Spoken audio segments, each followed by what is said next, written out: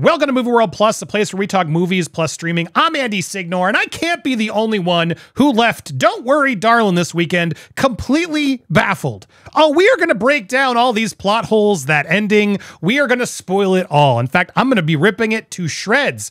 Before I get there, though, I thought it'd be wise to recap everything up until this point. What is this film? What's going on? All right, well, if you watch me over on my other channel, Popcorn Planet, we broke down a lot of the drama behind this film. I'll be honest, before all the drama, I had seen the trailer for this film and I thought, okay, that could be cool. I had no issue with Olivia Wilde. I liked Booksmart. I was going in open-minded, but then the drama started happening and it was very clear that Olivia Wilde, I don't think, was being honest. So much so that Shia LaBeouf came out of cancellation, even though, look, thoughts on Shia LaBeouf aside, he's a wonderful actor. I think we can agree on that.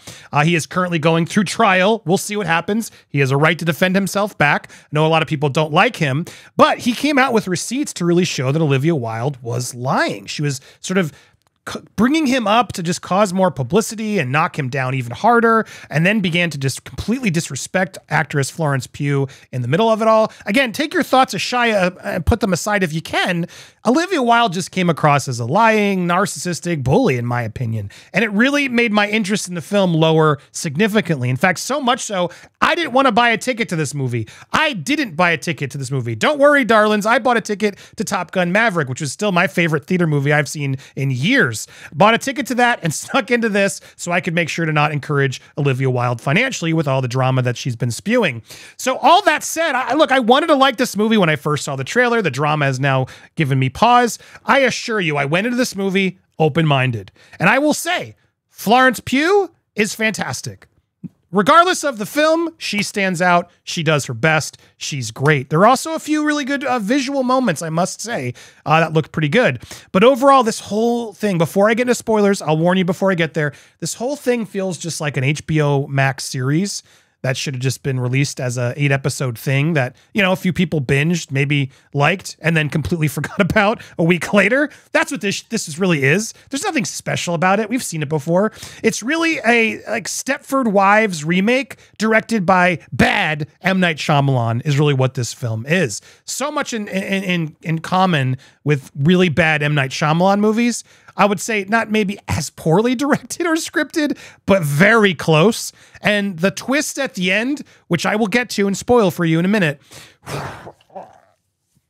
it makes no sense. It makes no sense. And the more I've actually looked into this film after seeing it, I'm even more frustrated by Olivia Wilde and everything about it. So, all right, what is this film about? Don't Worry, Darling is the film, okay? Don't Worry, Darling stars Florence Pugh as Alice. And her husband, Jack, played by Harry Styles, are in this sort of 1950s utopia. She gets to stay at home and, clean and shop and cook and gossip with the other ladies, all getting ready for their men to come home, while he goes off to work during the day with all the other men in unison to go off and work for the mysterious Project Victory. And now it's all run by the leader, Frank, played by Chris Pine.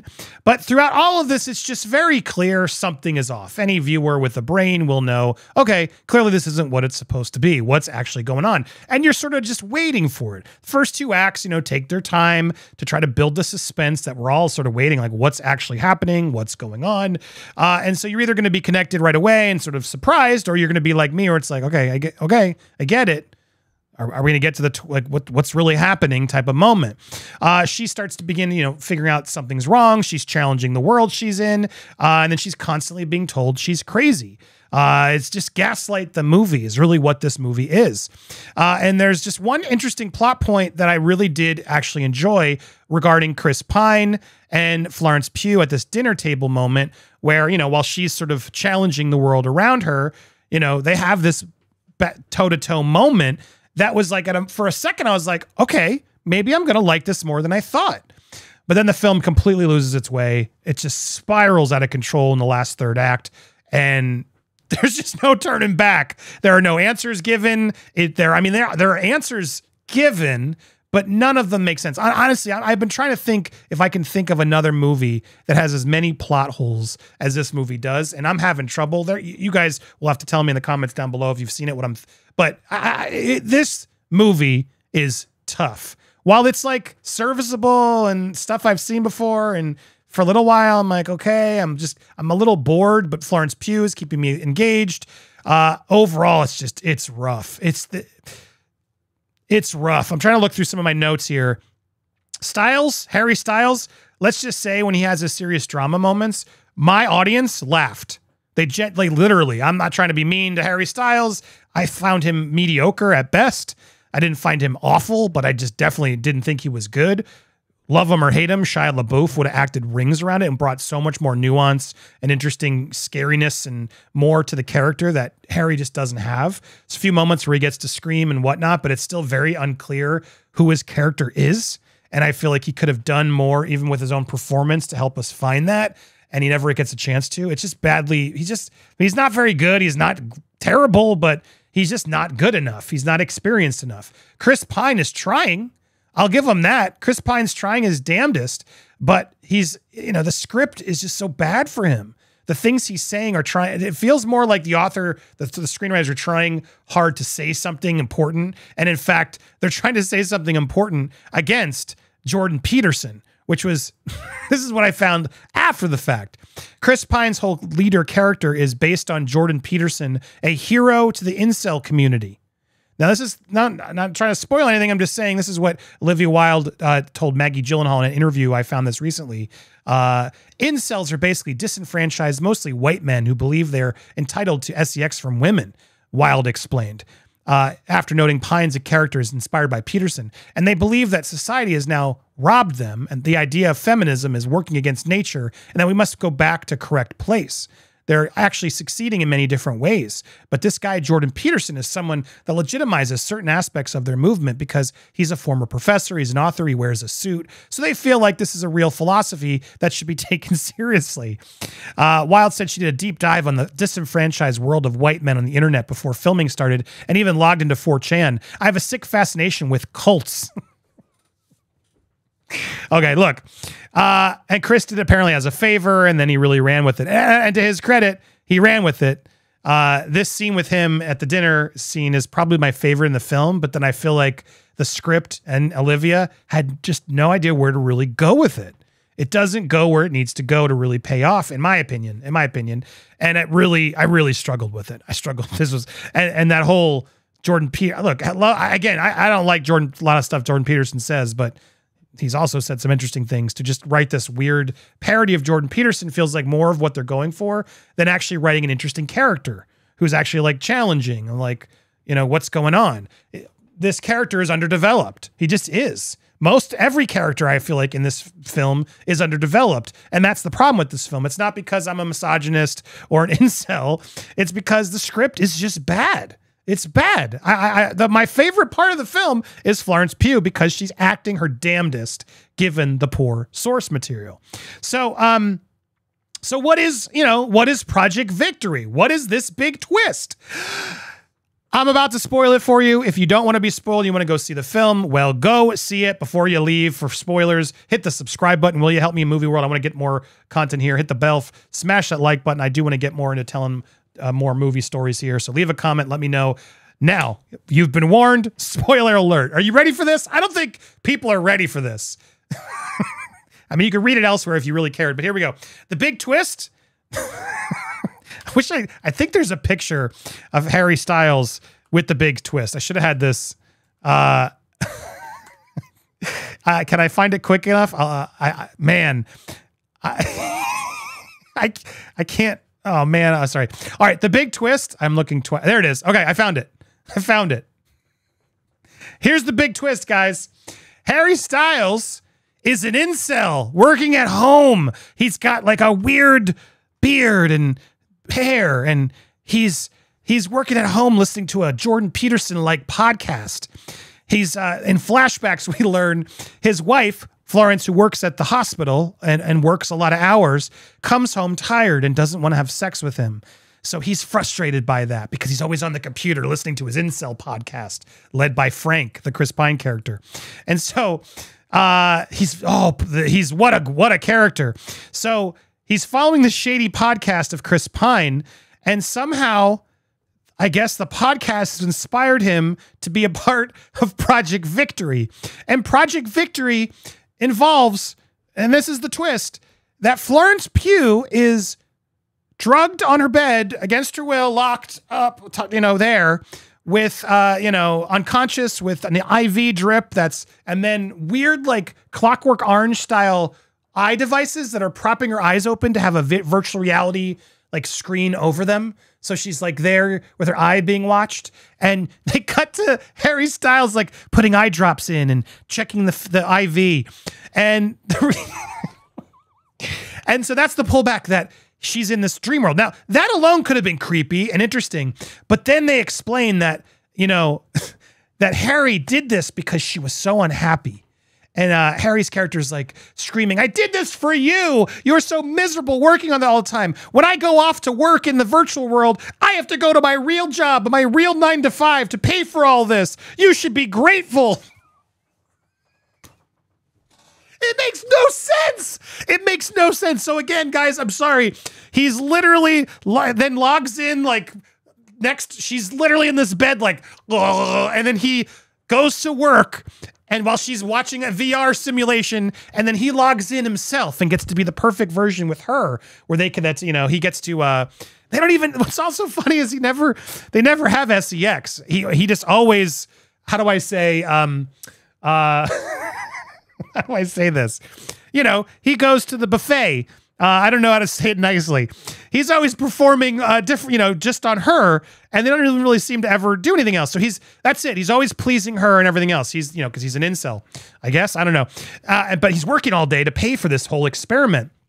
And so the men in this world, they go to work 9 to 5 when they're driving off to this secret job that you think is some big weird thing they're doing. All the women in the world are all like, what are our men doing? We're not allowed to ask. What's going on?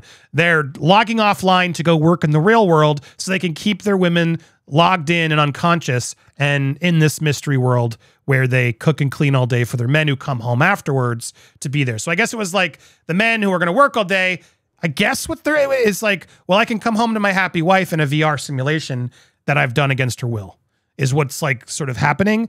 And they don't do a very good job explaining it. Like I'm trying my best to figure it out, but I think that's ultimately what the movie's trying to say. But again, it makes no sense. The twist is rushed to so much that I'm like, how is she on her bed all day? Is he like moving her muscles around to keep her from like, damaging her body and getting what's the term when you can't move things? Does she have like no family or coworkers or even just like a landlord or somebody at her hospital who doesn't like want to be like, where did this woman go? Where is she? We haven't heard from her. No, they're just living in this dingy apartment where she's Clockwork Orange with a simulation of her living in a 1950s world, so she can be nice and always want her husband. And then why does he do this? Like, why? So we can hang out with her in this fake video game, and then get it in the fake world. It's like, if you're gonna come up with this idea, like why not like do a thing where she's like actually doing it to really make it even like 10 levels creepier? You know what I mean? Like, okay, so this guy's unhappy. His wife's not putting out. So let's like show him as this villain. I just can think of like 10 different better versions that are going to convey that and make it even more sinister. Like Midsummer, which is another like gaslighting movie done so much better and so much creepier. Like that's sort of like, it's just, I don't know. I just feel like the script, the direction, it really goes nowhere to really convey what this creepy guy will do or what his motivations are. They don't explain it. And then in the movie, Olivia Wilde is also there. Do I have a shot of her? I don't know if I grabbed a picture. Olivia Wilde's also there. And her character knows. They reveal sort of early on. Sorry, I thought I had it. There it is. She's there. She's like this annoying character. And they reveal at the end of the movie that she knows. And she's choosing to stay there because her children in the reality are not alive in the real world. And so it's like this whole other challenging. It's very WandaVision-esque, where even Wanda's like, why am I here in this fake world if you don't exist? It's just, it's weird. And then she turns happy at the end. For those of you who saw it, why did she do that? What was her motivation? It made no sense. What was with the Harry Styles jig? There's a scene where Chris Pine's giving the big speech and then brings Harry up to like, yeah, we're in control, and then dance for him. And then Harry does like a jig for everybody and everyone's all happy. It's so stupid. It's so stupid. And speaking of Frank, like, I wrote a lot of these down because I'm trying to, like, is he real? Like, sorry, is he? Why is he in? What is his motivation in this? Does he get to, like, fool around with the women? Like, they don't even allude to that, which would have been 10 times creepier. Like, is he just a program? Is he logged in every day after his podcast? Like, how did they fund this without getting caught? Did he actually die at the end? Why did his wife do that? It made no sense. His wife surprises everybody and kills him at the end when you think things are going to get interesting. And then she's like, my turn. Does that mean she's taking over? Or my turn to get out of here? They say, like, only the men can die in the simulation. There's a moment where Olivia Wilde's character warns Florence, you have to run, because she accidentally kills Harry Styles. And then as the memories are coming back, which again makes no sense. So she hits him with a glass and he dies in the simulation. And Olivia comes in to be plot armor to be like, if men die here, they die in the real world. And you have to run. They're going to kill you if you don't get out. And so then there's a mad dash to get Florence Pugh as she's like rushing out of here to, like, you know, log back out, log offline. But then she logs offline and they don't show her waking up. You hear like, and then you're like, did she just wake up next to Harry Styles' dead body? And then what? Like, we're setting up a sequel to this? No, thanks. Don't worry. I don't want that. What, like, what was the plane real? Like, what was the whole plane scene? There's a scene where she walks off to see they don't explain that. Why? How did she get out? Did she die? Did she get out before? Is she going to wake up next to the dead body? I have so many questions. Will she remember everything? If you're going to make a dream VR world for incels, why this one? Why not make it for other, you know, more sinister people? There's so many questions that I just don't understand. And it's like, it's all just feels like some weird, boring gaslighting video game. I don't get it. Why on earth? What is the point of this whole experiment? What is the point of this thing? Why did Chris Pine's character make it that way? Why would Harry Styles pay to put himself in a world that does this? Why wouldn't they have done more sinister, crazy things? This movie has no point. It makes no sense. An allegory because they didn't like Jordan Peterson, so men want their women at home. I didn't even get that vibe because it felt like Harry Styles' character wanted to take care of his woman. So which was it, Olivia?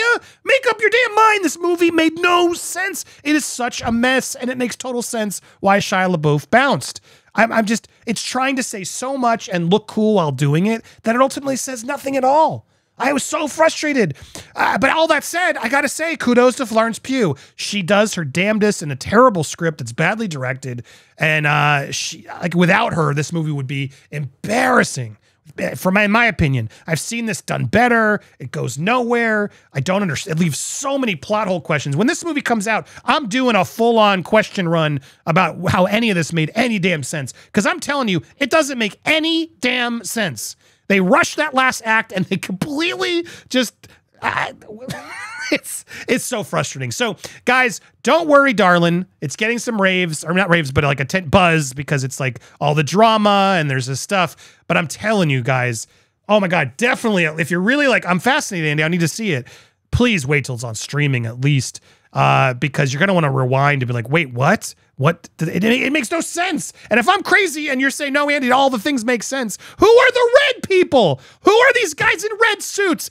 What? Are they incels undercover? Like, who are there getting paid to be there to, like, take the people off? Who is this? So this is an all weird cult for what? What was the goal? Why were there rumbles in the desert? What were those earthquakes? That was never addressed. So much of this damn movie never is answered or made sense. It doesn't make any sense. Why would Chris Pine create this? Is he actually there? What were the characters' goals? How did they afford it? What, I mean, I'm having spiraling myself. I feel like Florence Pugh trying to come out of the "Don't Worry, Darling" thing. But oh my God, guys, did you see it? Am I alone in my crazy feelings to this? I want to hear your thoughts down below. Make sure, if you haven't already, hit that subscribe button, hit the bell for all likes, and get this out there. Can you explain this plot? I don't think anyone can. Damn you, Olivia!